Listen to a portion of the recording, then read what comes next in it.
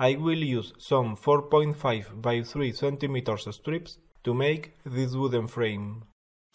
First I cut 4 pieces 25 cm long, 4 pieces 55 cm long, and finally 4 pieces 90 cm long. The 25 cm long pieces go vertically, and I will use these screws, notice that one is longer than the other, to join here the 55 cm long pieces and the 90 cm long pieces. Well, I will also put some glue in the joints.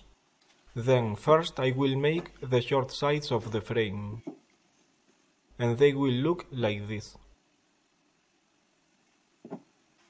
I put a 55 cm long piece on this plywood board, and I need some room to put a 25 cm long piece in front of it. This stop block will help to align both pieces.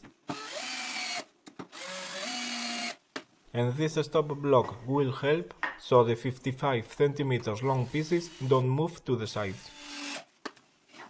Like this, it will be easy to put all the pieces always in the same position. And I put this stop block so the pieces don't move back when I screw them. Now I will insert here this long screw, but I won't center it. I move it to one side just to leave room for the other screw, the short one that goes here, because here I will put the 90 cm long piece. Then these are the long screws I will use, and this is the drill bit I will use to drill the guide holes. It has the same diameter as the screw inner diameter, and I can also use it to drill the guide holes for the smaller screws. Then I drill the guide holes in these pieces,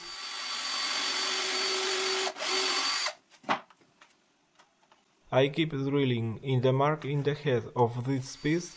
I drill in the edge of the board so the drill chuck doesn't bump against the board. I countersink the hole. I put some glue there.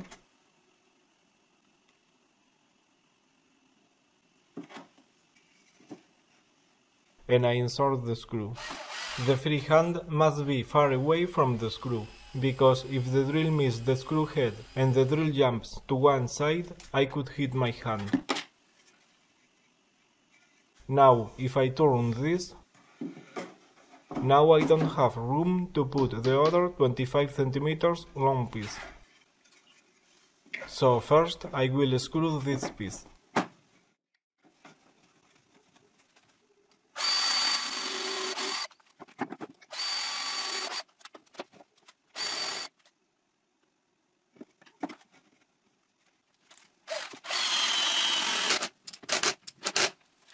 And I do the same with the other side of this frame.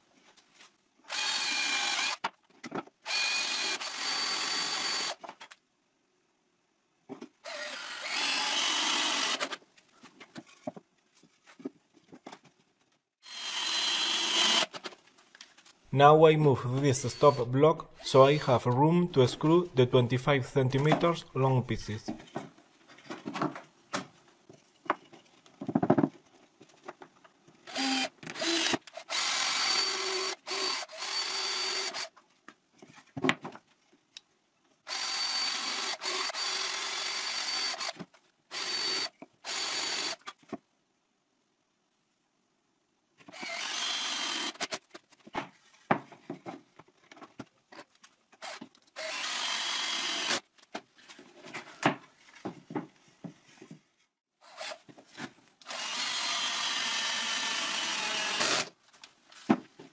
And I already have the two short sides of the wooden frame.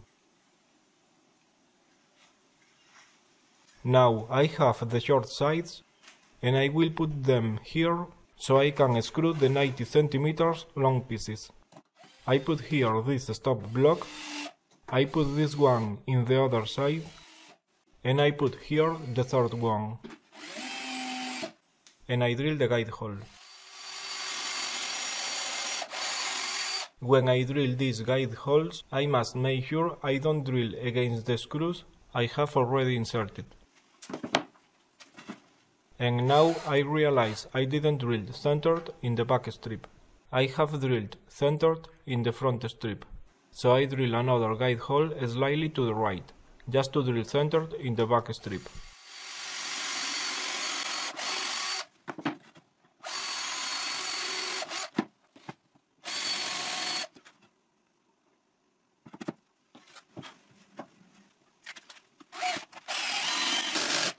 So now here we can see the screw is not centered in the front strip, but it is centered in the back strip, the way it has to be. Now I move this stop block, so I can put this like this. And now I could move the other stop block, but I won't move it. I will adjust the pieces by hand.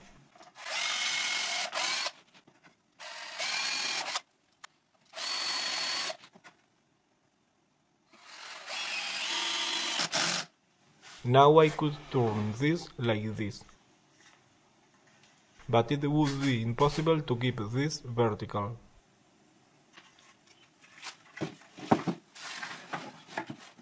And if I put it like this, I have to move that stop block once again.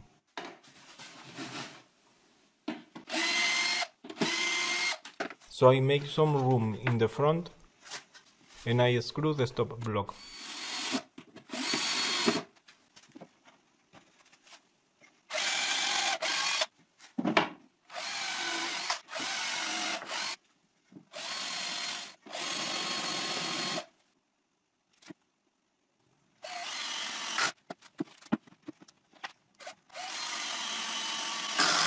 So now I can screw the last pieces.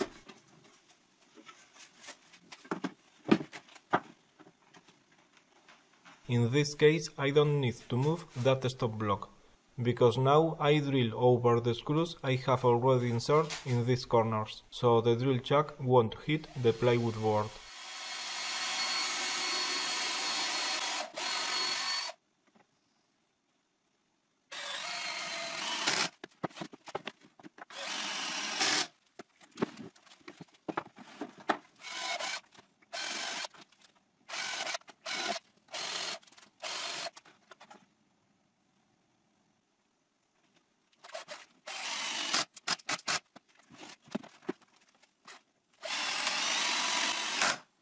And here I have this simple wooden frame.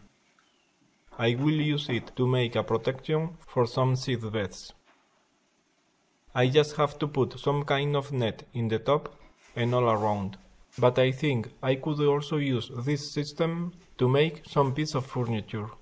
Instead of countersinking the holes, I would drill them